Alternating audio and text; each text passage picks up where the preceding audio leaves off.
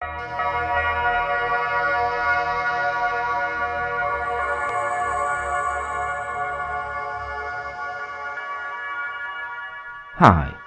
welcome to 7 Facts, the channel where you'll surely find a video about every single country on Earth.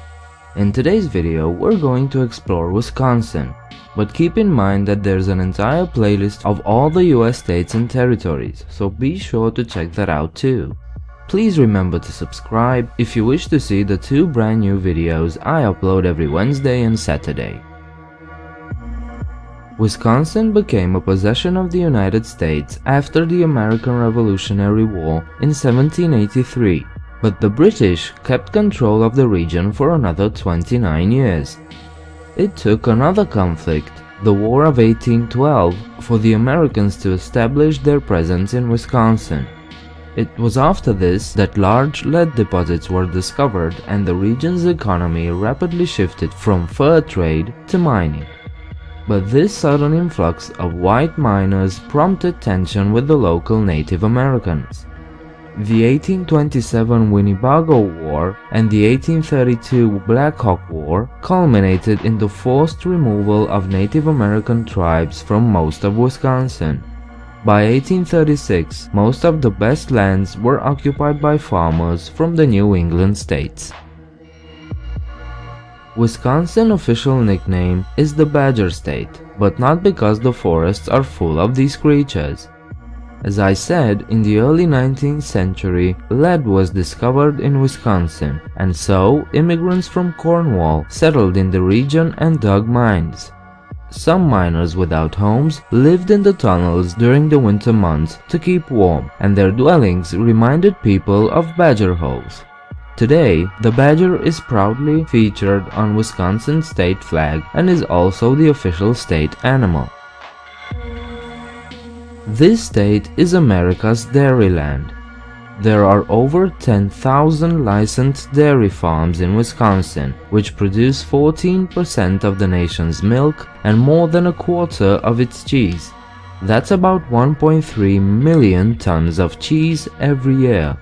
To make this much dairy products, Wisconsinites own 3.4 million cows. So it's not surprising then that Wisconsinites are nicknamed cheeseheads. Take a look at your keyboard. Is it a QWERTY design? You can thank Wisconsin for that. In the early 1870s, Christopher Latham Sholes from Milwaukee devised and created the QWERTY layout for the Sholes and Glidden typewriter.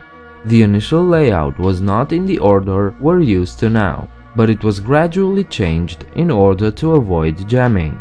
Their typewriter was the first commercially successful one, thus popularizing their keyboard layout.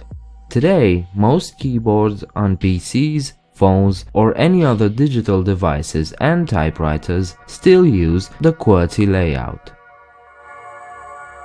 Can you guess where is the world's largest music festival? If you guessed Milwaukee, then you're right.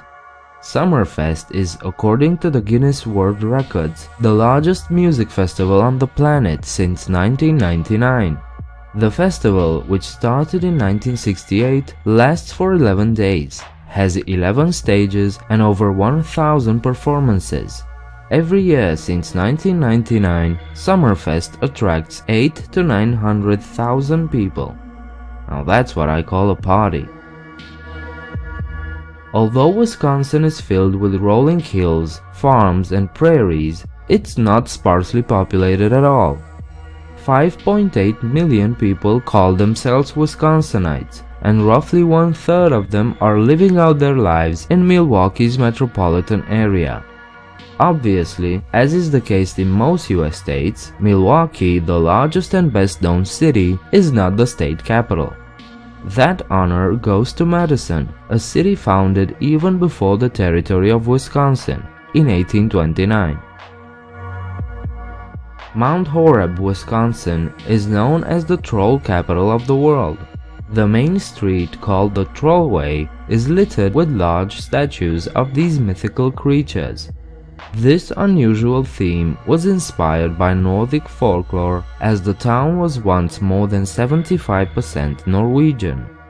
This trolling started during the 1980s as part of an effort to continue celebrating their Norwegian and Norwegian-American heritage, and thus Mount Horeb managed to transform itself into the troll capital of the world.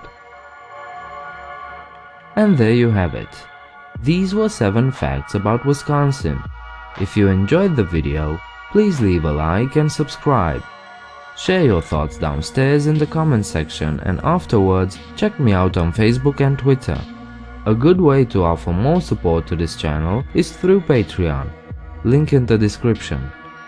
I hope to see you next time. Bye.